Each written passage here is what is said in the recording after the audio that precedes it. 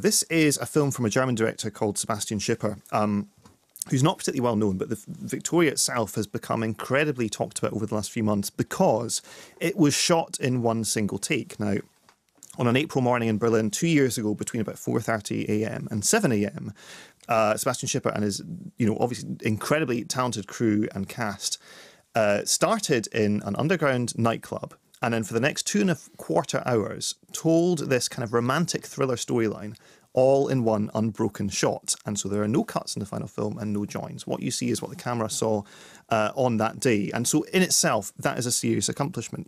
Long takes are something that are back in fashion now. Birdman, for example, kind of passed off the bulk of its narrative as one single take, but it was stitched together from various different ones. You can do that with CGI now, and obviously with digital, you can run a camera forever, rather than the olden days where, a canister of film would maybe last for 10 minutes. And then, as in Hitchcock's Rope, you'd have to do a kind of a cheeky dissolve as the camera passed behind someone's back to pick up on the next thing. But now you can run and run and run.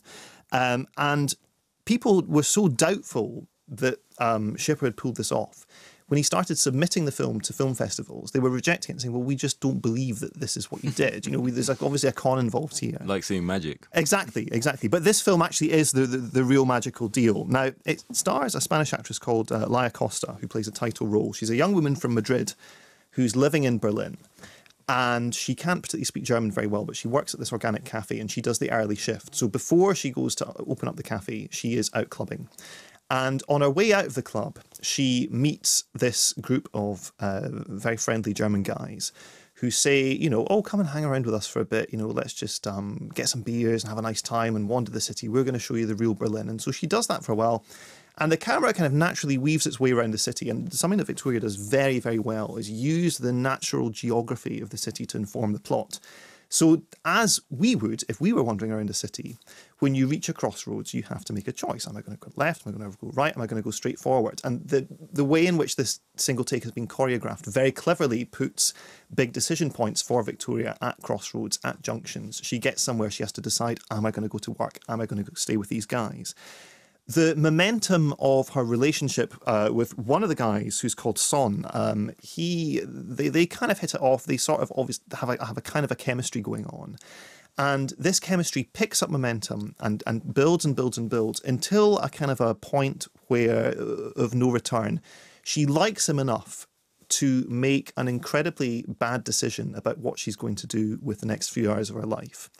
And things go, without giving too much away, things get very dramatic and slightly crimey and a little bit exciting. Now, I think, the first part of the film does have that kind of feel of Richard Linklater, Walk and Talk.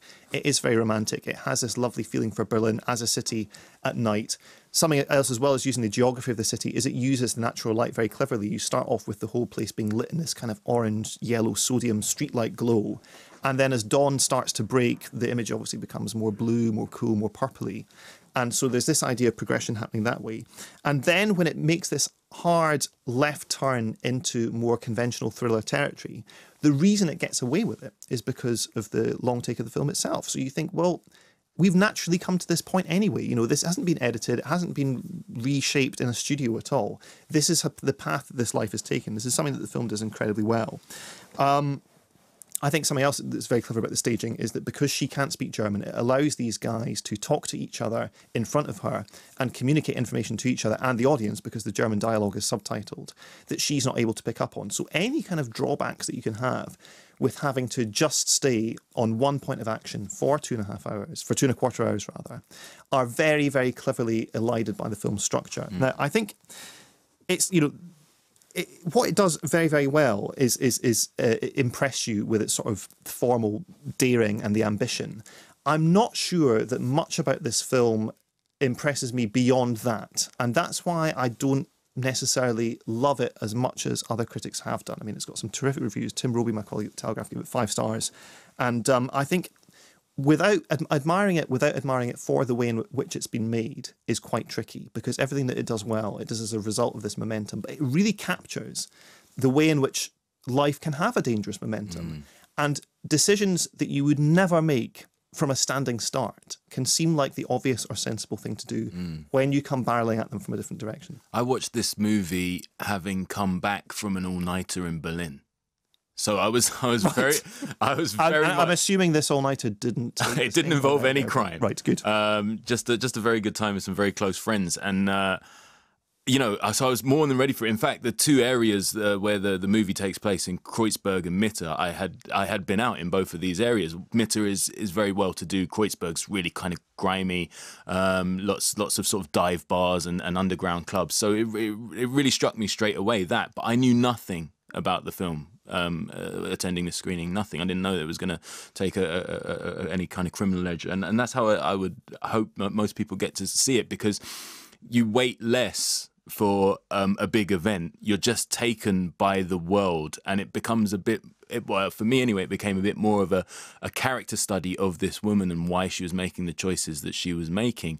And also it filled me with a huge sense of foreboding, and I had no idea why. I was just really concerned for her. Well, it very cleverly seeds stuff that's going to happen later by little echoes beforehand. Like, there's a moment when she first meets the guys where they go into a kind of an all-night grocery shop, and they're going to get some drinks to take up to the roof to watch the sunrise. That's right. And the guy at the counter is asleep. And she has this moment like, I'm here, there's a party going to happen, do I need to pay for this alcohol or not? And she makes a decision that's then reflected, obviously, in a much, much larger way by a later decision that she makes.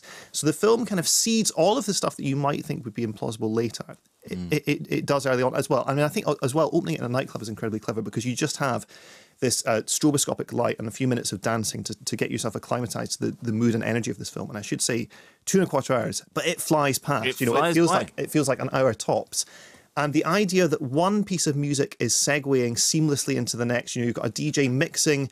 This is how life is experienced. You don't hear life as a separate set of tunes. It's just one continuous melody that develops in different ways. So you have that all being seeded early on in a way that's spelled out structurally in the film later. And according to Schipper, there's a cut version which he had just as a backup that he said is rubbish in comparison. Yeah. So I think they had to run through it 3 times, and then they used the second version, which was the most kind of seamless, and it's an incredible feat.